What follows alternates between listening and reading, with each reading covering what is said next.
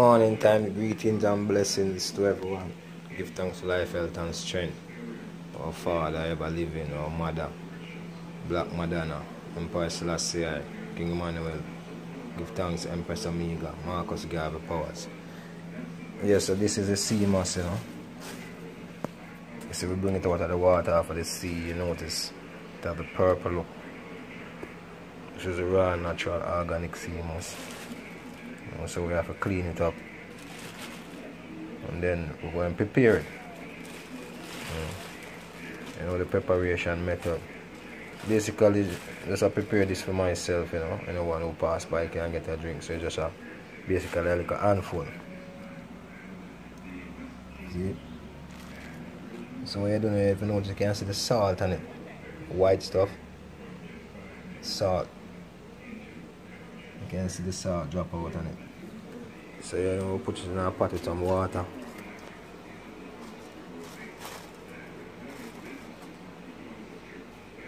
And clean it up. So I allow this to soak until about in the evening time. So I just wash it out, you know. All of this stuff going soak, so take out the stuff that I don't want out of it. Like some of the seaweed will get caught.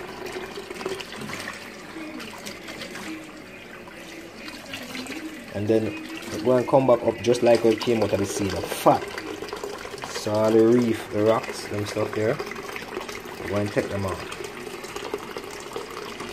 You know, cut them off. If you have a little scissors, kitchen scissors, or a little knife, clean her up. Alright? And then when we wash her and get her clean, we'll leave her for soap. We'll clean her up. And get it clean and we'll wash her off a little bit more. Get the water to look clean, because you know this is the sea water with the salt, you know. So if it knows this is another type of seamoss, you know. They call it the spaghetti. You know, these are the original coarse ones. Yeah, so here we go again. Let's take another look at it, you know. Just a few minutes, just want to show you how simple. You see, all the pot is full with that little stuff. So the seamoss is like, it's a life. It never dies. You know, each time water catches it, always just come up. You know, because if you put it back out to burn in the sun again. So you see that little bit amount? Look, I put about this amount in the pot, you know. If so much.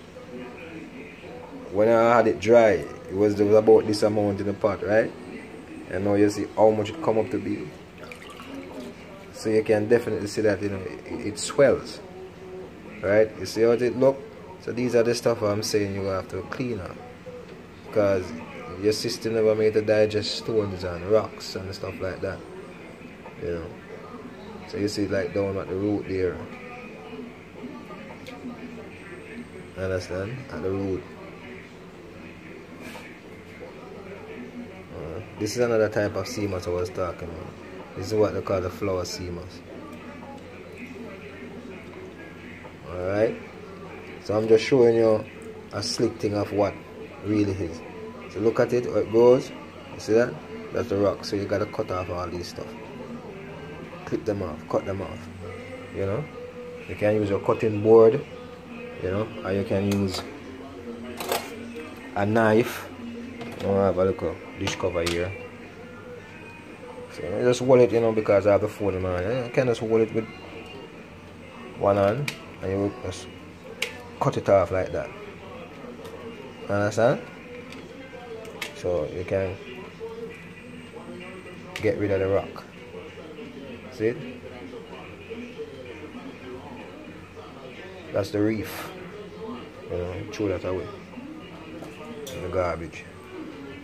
So any little stone is normally what I do now. When I begin to clean up on, I always take them up piece by piece, cut off the stones, cut off anything on it I don't want, and then I wash it. Under the running water or in a pot of water, and then I put those one side. So each time I trim, or if I look and I see a piece that is, it doesn't need trimming, and not all of them need trimming. You understand?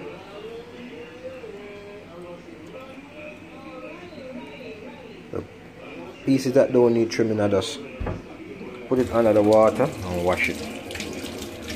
Extra salt come off. excess stone or sands. And then basically this is how everything would be there now, right? And then I would, when everything come out now, the pot, the sun is in the bottom, I can feel sun. So I'll rinse out the pot, and after I rinse out the pot, then I'll put the amount of water I want in it. Understand? So this is the stage where I say you can squeeze the lime in it, a lime or you say lemon, you know, and the juice will soften. This is what the juice will soften. The lime juice have a way to soften the seamoss. So when you pick up and you feel this stuff will get fat, let me take up a fatter one that you can see. Alright? When you touch this, sometimes it feel even sticky. I'm blending the seamoss and I have mango. I'll peel a mango and blend it with the juice. Soursop, I will kind of peel the soursop, take out the seeds and blend it, right? And then I will blend the seamoss with it. If you have beetroot, you know, how I do the beetroot, I just cut like a half of it and blend it in the seamoss. So I even use the trash of the beetroot, you know, because you know the substance is in the trash. You see, people call it the trash, but you know, the part that they blend and they juice and waste that part. So you can even use a juice extractor too. If it's carrot, you know, which the carrot is a hybrid food, you don't use it. You can use ginger.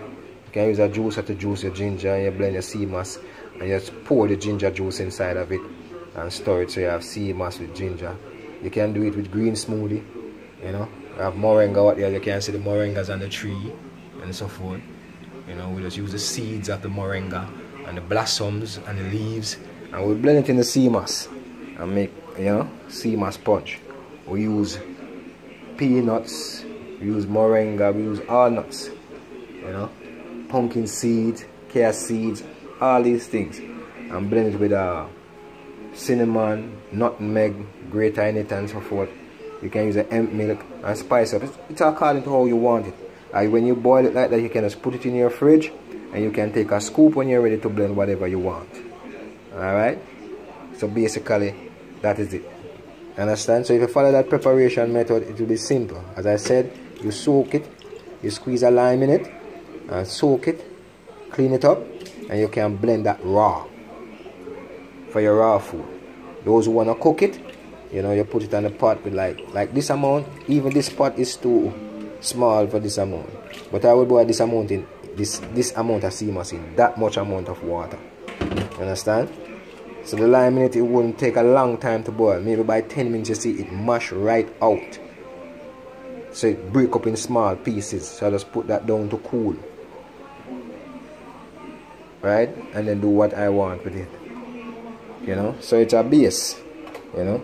You can use it for anything, right? You can put in your food, because sometimes when I'm boiling like fish soup and so forth, you know, I just take up like some seamoss like this, put it on the board and cut it up fine and pour it in the soup. So it's like a vegetable soup with moringa and seamoss. Or I'm using fish, you know, to make my soup. Alright? So basically that is how you do it. So when I boil it, you will see. Here we are. See, I have my tambourine that I make with my seamoss at times. So this is the seamoss in the pot. You realize how thick it's getting already?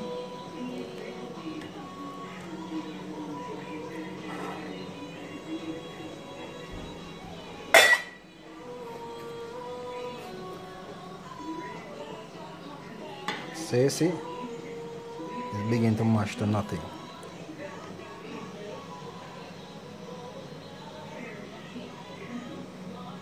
So I just put one lime, a small one also, because it's not the season here for lime. And you see? So it's breaking down. So that amount of seamoss that was in this pot, as I said before, it could boil at least half of this pot. You know? But I want my seamoss to be thick and rich, so I can use a small amount, because I have it at my disposal. Those who don't can extend it, stretch it out a little more, you know? So this is the final state.